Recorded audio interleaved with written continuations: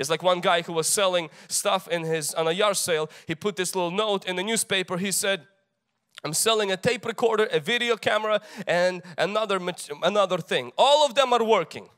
I'm the only one who's broke. Apostle John is telling us that prosperity in life depends on the prosperity of the soul. For a moment right now, I want to talk about how God wants to bring a blessing in the area of finances into our life.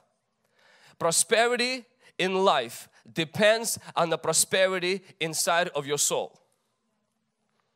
That means your mind is what attracts money into your life.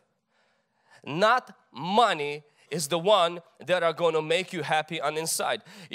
Our biggest need is not to get money, but is to be inside a person who is wealthy and on inside a person who is prosperous.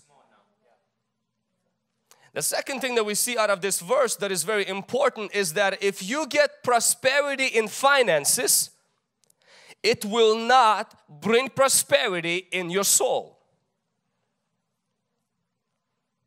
In 2002, there was a 19-year-old man who won $15 million lottery. Now, $15 million is not $15,000. That's a lot of money. That's probably more than some of us will make in a lifetime.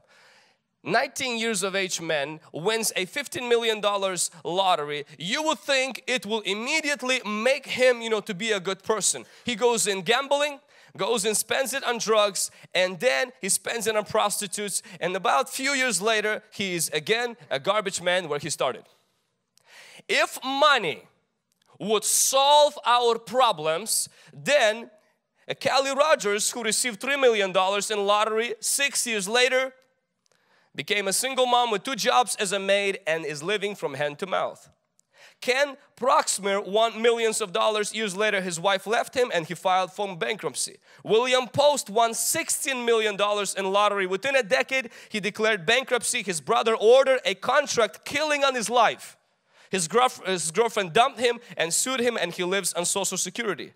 Jack Witter won $315 million. What you're dreaming on, multiply by 10. $315 million. This guy had the prosperity. Within a decade, his wife divorced him. His daughter and granddaughter both died of consumption-related issues.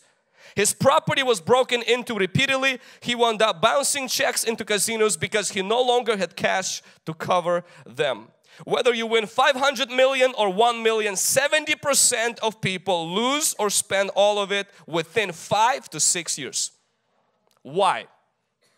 Because when you broke on inside, no amount of money will ever fix you.